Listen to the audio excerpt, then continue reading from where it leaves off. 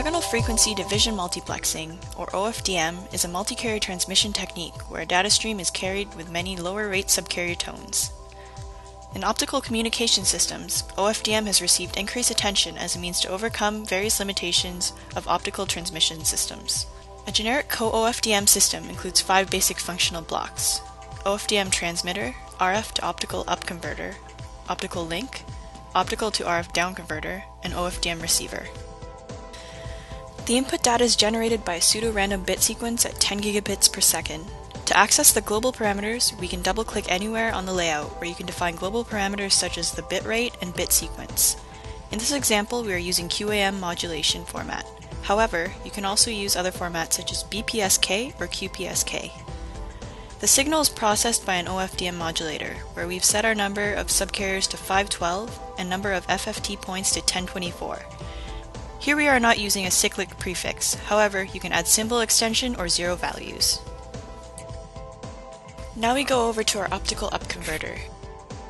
Here you can see we have a parallel structure with in-phase and quadrature modulation using a CW laser and 2 Mach-Zehnder modulators.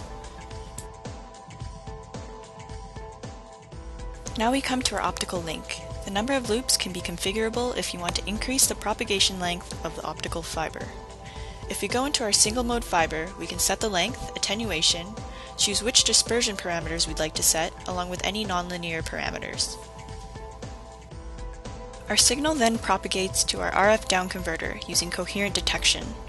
We can go to the subsystem and right-click, select Look Inside, where we can observe a homodyne detection scheme set up with balanced photo detection. Coherent Optical OFDM, or co-OFDM, combines the advantages of coherent detection and OFDM modulation, and possesses many merits that are critical for future high-speed fiber transmission systems. The signal then propagates into the OFDM demodulator, which is using the same parameters as our OFDM modulator and gets decoded.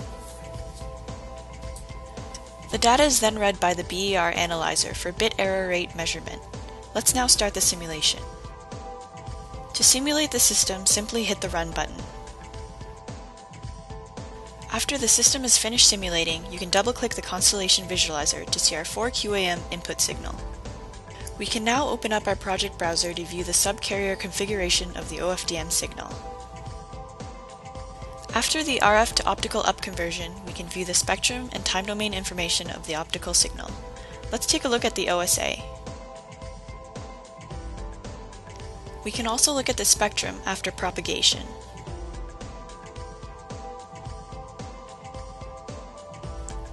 Let's jump over to the Constellation Diagram after demodulation resulting from the calculations.